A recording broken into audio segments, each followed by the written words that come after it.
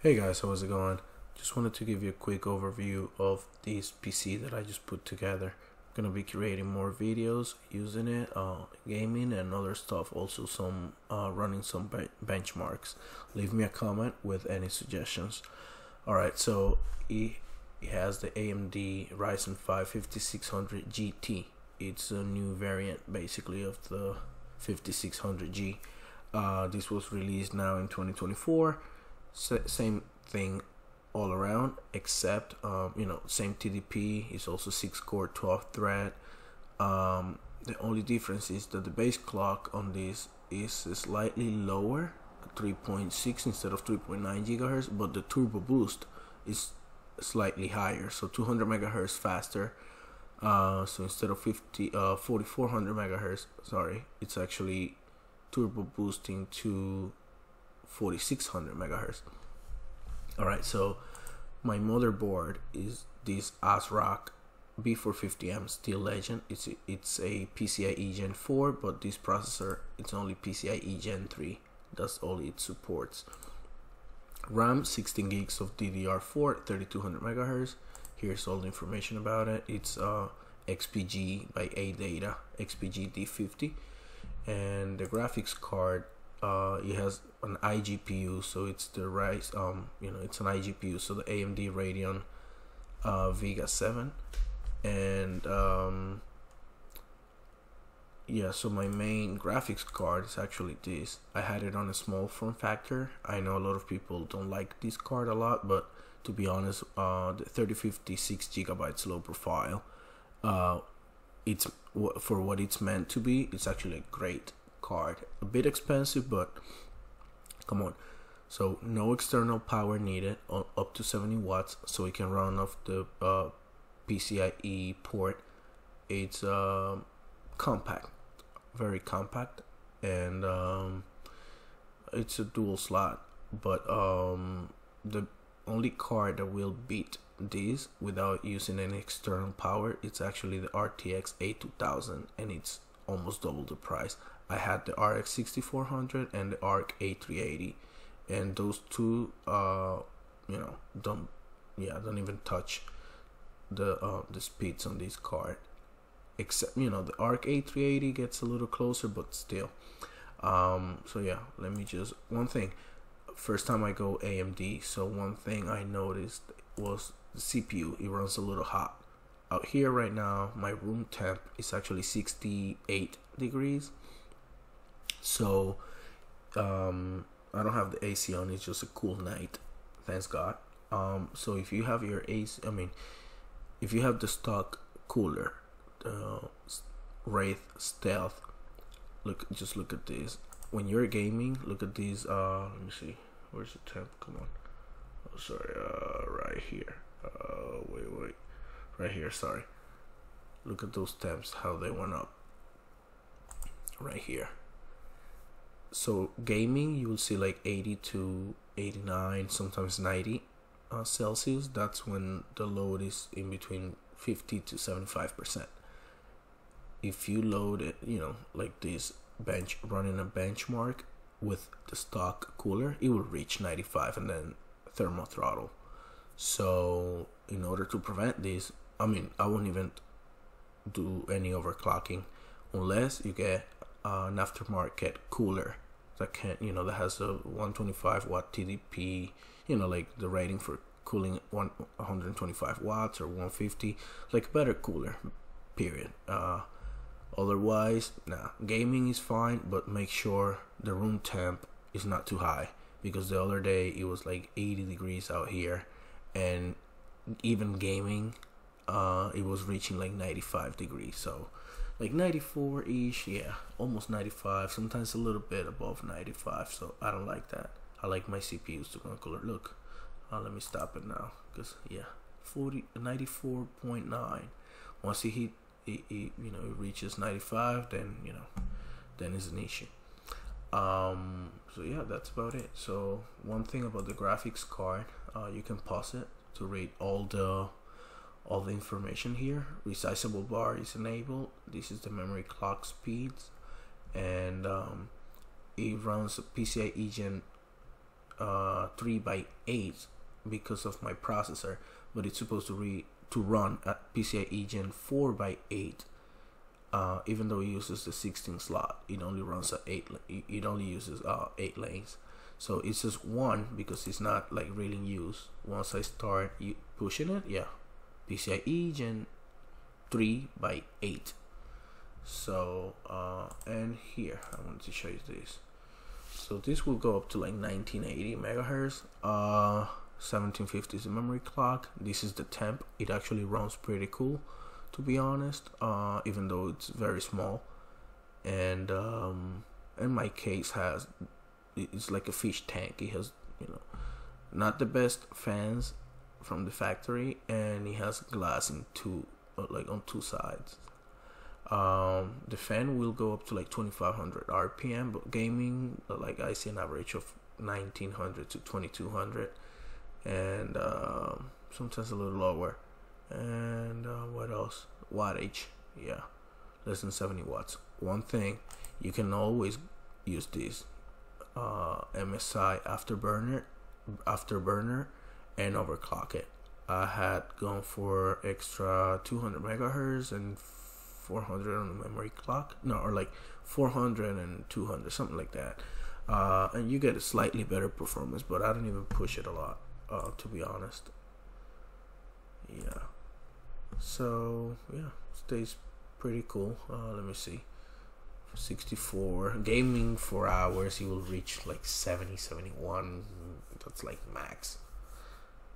And yeah, that's about it. Oh, actually, before I forget, what am I doing? Oh, here, 6 cores, 12 threads, 3.6 gigahertz up to 4.6.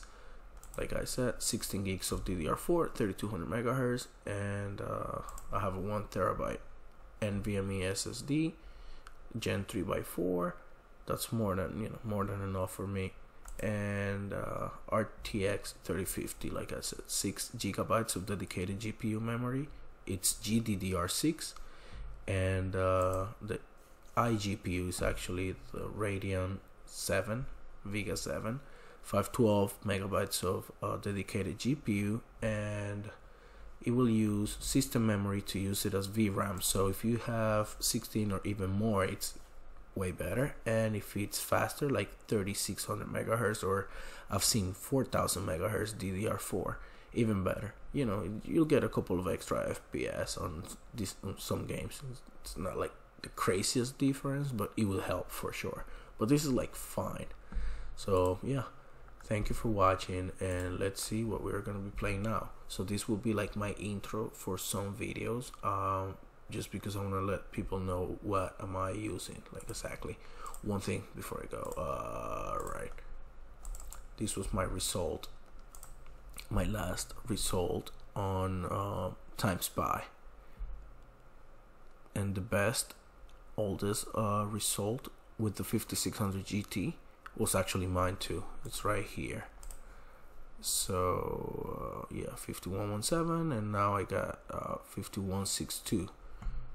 Here are some of the details. You know, 67 Celsius was the max temp it reached, which is pretty good. And these went up to 77 Celsius. M4 5600 GT, RTX 3050, 6 gigabytes, and here RAM 16 gigs at 3200 megahertz. Yeah. So thank you for watching, and yeah, let's see what we are playing now. Hey guys, so I don't like to talk over my gameplay anymore. I'll do it now just to, you know, tell you a bit more about, you know, the way I'm gonna set this up. So 1080p full screen, and using performance mode. Everything's set to low except 3D resolution. I left that set to 100, and I'm using the RTX 3050, not the Vega 7 with the iGPU on the 5600 GT. And wow, what? Yeah, I set it to limited FPS. To be honest, I'd rather use the X12 and limit the FPS to 120. It's very stable, very smooth. It's like fine. And I need an external recorder. I'll buy Elgato external recorder. So 40. So my top left corner, you can see all the stats. Power consumption, temps, clock speeds, and fan speed for the graphics card, as well as the wattage. Using about 10 gigs of RAM. And about,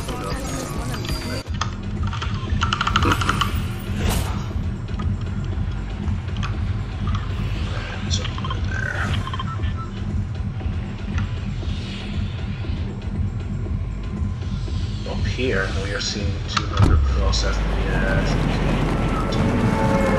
Still 150 or 180, and when we land, we should see better FPS. Oh yeah.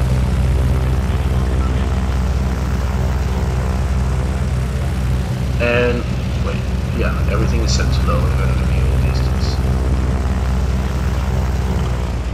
Landing here, 260. It's actually pretty good, to be honest. Whoever's landing next to me, do not.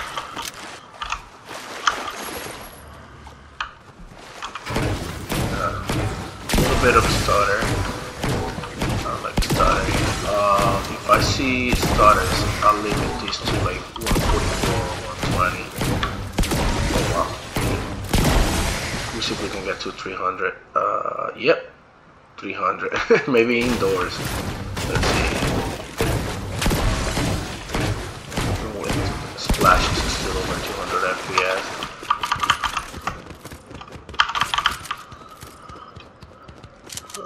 I don't know. I think the X12 is better, to be honest, at the end of the day. But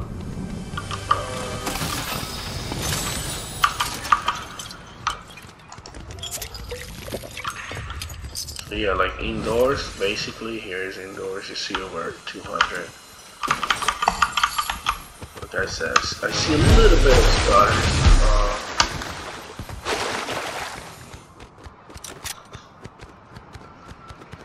Nothing crazy. Let me set the viewing distance to, I'll go all the way to epic right away from low, near to epic, and then I'll change the textures after I finish this. So let's see how many I feel like, with better details. What do we see? So viewing distance set to epic, and nice. Still way over 200 FPS. I'm gonna build another computer that will allow me to play like for cheaper. Like this was about $600 just because I have the graphics card on a small form factor. That was $180, but for 180 or 200 you can get like an RX 6600 that will outperform this. Or you can get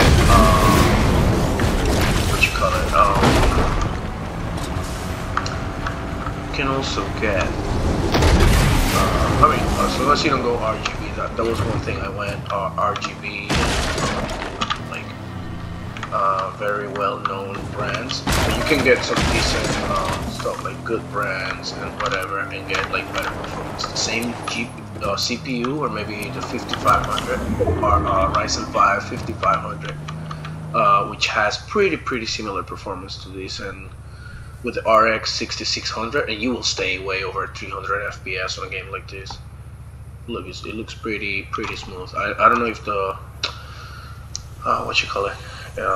game bar is actually recording super well, because it's a lot of FPS, and I'm actually using a 1080p 48-inch TV.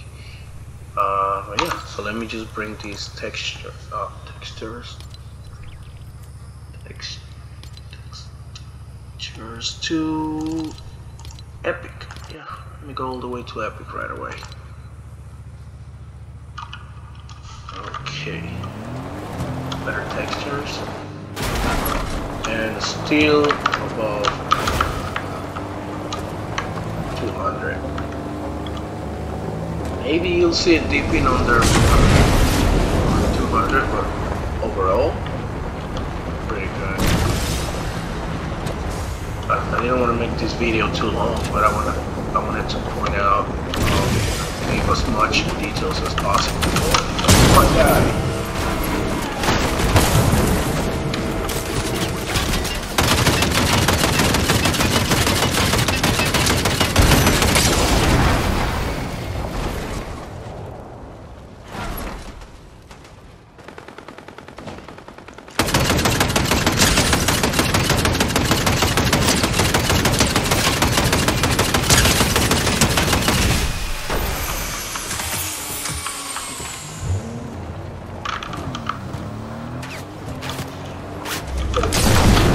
Up there, my brother. Not destroy my vehicle, please.